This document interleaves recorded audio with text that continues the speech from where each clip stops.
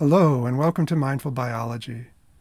In this 5-part series about integrity, we'll look at how organisms are able to survive in environments that change frequently and sometimes dramatically. We'll see that the ability to survive depends on a resilience that derives from two complementary principles, that of connection and of separation. We'll come to feel how these two interplay in our own experience at the level of our cells, of the flowing energy in our bodies, at the level of our entire organism, that mammalian experience talked about in earlier series. And we'll see how it plays a role in our communities and indeed our whole civilization. So this is an important and central topic, and I look forward to exploring it with you. Let's begin. Dictionaries define integrity in a couple of ways that I'll deal with in later talks. For today, I want to use a definition that comes from structural design, which refers to something called tensional integrity, sometimes shortened to tensegrity. The idea is that the structure consists of rigid elements that we see are looking rather like pencils.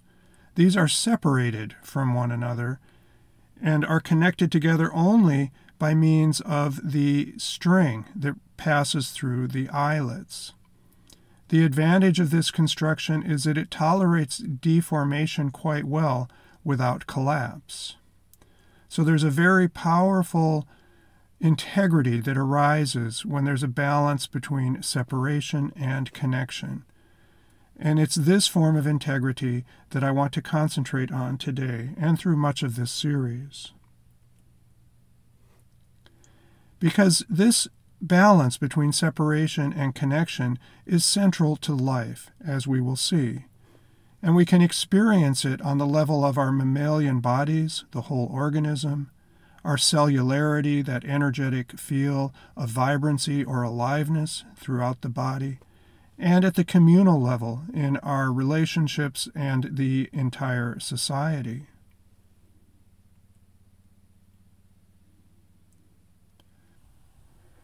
Integrity is important all the way down to the basis of life. So we're looking here at a simple diagram of a single cell. And as we animate it and look inside, we notice that there is a lot of structure within. These are proteins and other macromolecules that are vital to the cell's survival. So there is a need for the interior to be separated by a boundary, so that what is important is kept within and what is dangerous is kept out. So there is separation. At the same time, the cell needs to be connected with its surroundings so that it can bring in nutrients and water and so on, and so that it can expel waste and signals to other cells, etc. The interplay and balance between separation and connection can be seen at a much higher level of organization, that of an ecosystem. So here we're looking at a food web. So little organisms in the soil or water are eaten by small invertebrates that themselves are eaten by larger organisms going all the way up to the top predators. Now the top predators have a privileged position, in a certain sense similar to the position of the ruling class in any society. They are more protected from assault, and yet their protection is, in a certain sense, illusory. Because they can always fall ill, they will age, and they will die. So even the top predators in the food web, although they don't have other organisms that prey upon them, they do end up becoming food for much smaller creatures, namely the bacteria and other microorganisms in the soil and water, which of course starts the cycle anew. So no matter how much an organism may attempt to maintain a position of privileged separation, there will always be connection, both in terms of the organism's need for resources and in terms of the fate of its tissues upon death. Now, I was a little young to be a hippie, but I came of age in the hippie era, and I internalized the idea that love and wholeness would conquer all. And so I have a natural tendency to think that connection is a good thing. And of course it can be when we're in the arms of someone that we love and feel passionate about, or when we work together to promote and support a healthier world, or even in a very simple act such as partaking of the earth's bounty, all of which are forms of connection and all of which feel positive to us. But in fact, connection can have a negative slant. So here 2 lionesses are attacking a water buffalo, attempting to connect with it in order to eat it. So although this is certainly a connection, it is not positive from the perspective of the buffalo. Certainly not. Or when there's an auto accident and 2 cars connect, that is, collide with each other, we don't think of that as at all positive. Or when an insect, such as a mosquito, connects with us and sucks our blood, we don't think of that as a positive connection. We would like to avoid all of these if we could. Or think of what happens to the body upon death. So here we're looking at a whale dead on the beach with a bloated interior. It's bloating because the bacteria that lived for its entire life within its intestines are now out of control, digesting the tissues and creating a lot of gaseous products that expand and bloat the body. During life, the bacteria were kept in check by a functioning immune system, but in death, they take over. Now, this process of decomposition is very natural, and it returns the materials of the dead body to the environment so that later generations of life can make use of them. But it's certainly not something we would want to initiate in our bodies before we actually died. So this is another type of connection, the connection between our microorganisms and our tissues that we want to prevent. That is, we want some kind of shield or armor or protection against the threats that our bodies face. This would be a good time to pause the video and contemplate in your own experience the different forms of connection that have felt positive or negative, and also the forms of separation that feel positive or negative. But we'll move on. Now, mammals, through evolutionary time, have devised a lot of ways to maintain separation. We can think of the quills of a porcupine or the hard covering of an armadillo. Even our own skin maintains separation, preventing our bodies from desiccating and thwarting the entry of bacteria and other pathogens in our environment. The way that we develop in a womb is also a healthy separation. The internal development separates the fetus from many environmental hazards. This is in contrast to an organism such as a sea urchin that releases hundreds of thousands of eggs into the water that begin as microscopic little organisms, most of which are eaten. What we call emotions are actually a way of maintaining separation. They give us information about our interior state and how it compares to prior states and our outer circumstances and how they compare, etc. And using all that information, we begin to get a sense of fear or anger or sorrow that lets us know that there's a problem and we need to do something to protect ourselves.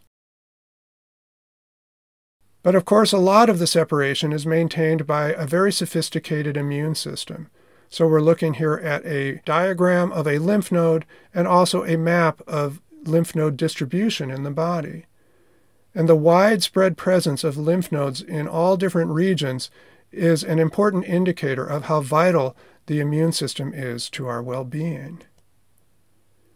Immunity is so vital that it isn't something restricted to complex organisms like ourselves.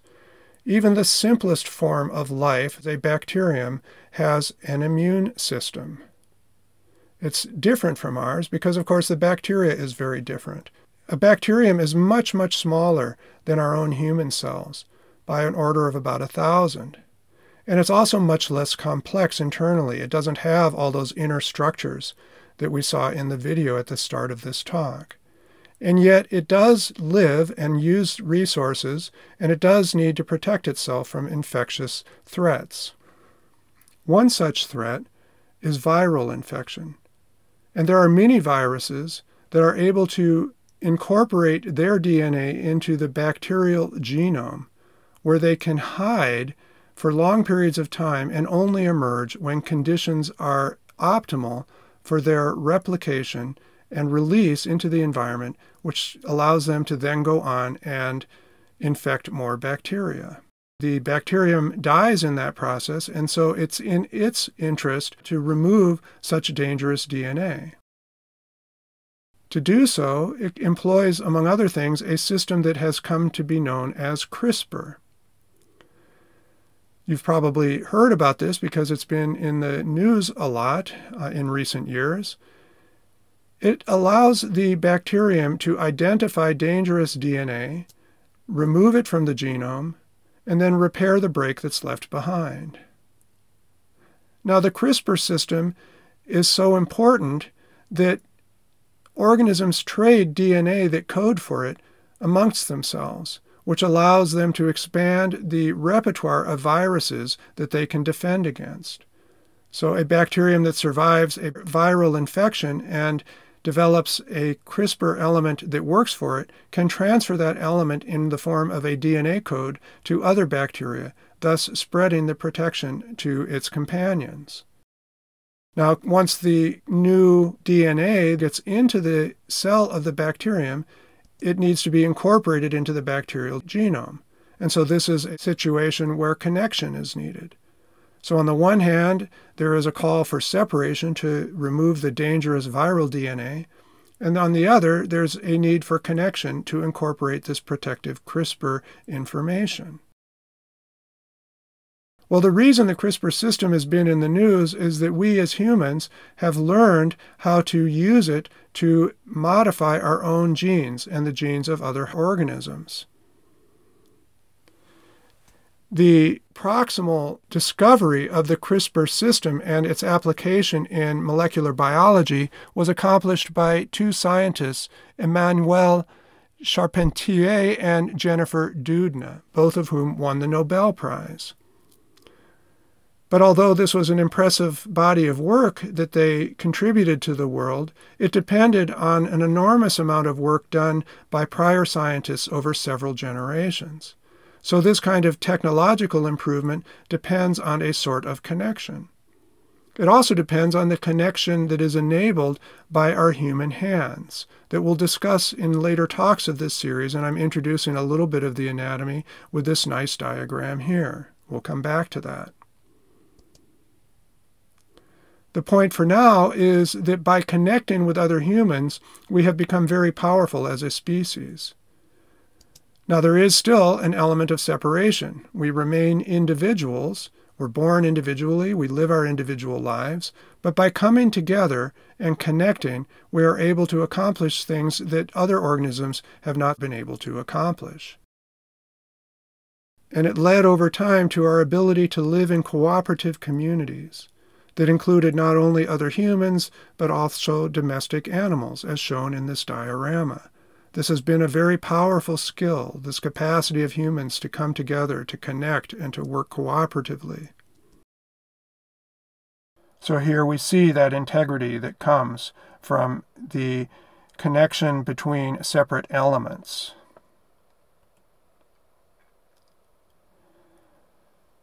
The development of human society to this level took a long time. The overall time frame was about 3.7 billion years to get from a form more or less like a bacterium to these complex but still relatively technologically unsophisticated villages that existed at the dawn of history. Since then, our cultures have developed much faster, so that we now have these highly complex systems of nations and huge metropolitan areas and vast communications networks and agricultural systems and so on. And while this is very impressive and is keeping billions of people alive on Earth at this moment, it also has accumulated a lot of toxicities, both in terms of environmental effects and also in terms of social strife and division. It calls into question whether we can continue as a complex civilization or whether the whole structure of it will crumble and collapse.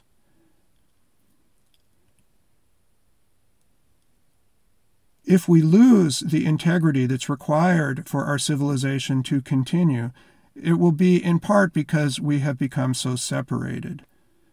Our culture obviously emphasizes the individual over the community, and communities themselves are often very separated from one another, and we see this evident in all the political division. And our industrial systems have established a strong separation from the environment, procuring minerals and releasing wastes without much regard for the effect on the biosphere. So we could say that our society is currently threatened by an imbalance where there is too much separation and not enough connection of the right kind.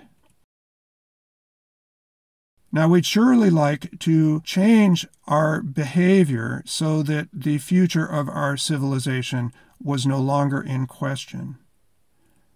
To do that will require a restoration of the healthy balance between connection and separation, that is, a return to healthy integrity. As we pursue this goal, we can learn from and be inspired by life and its history of evolution. In particular, the progression from single-celled organism to complex multicellular life forms that took all those billions of years can provide us insight into what our society needs in order to restore healthy integrity. We'll look at what evolution can tell us in later talks of this series. These lessons will be needed on all levels: the individual, our communities, our institutions, our nations, and our technologies. But we, taking a class like this, are more limited in our possibilities, at least at first.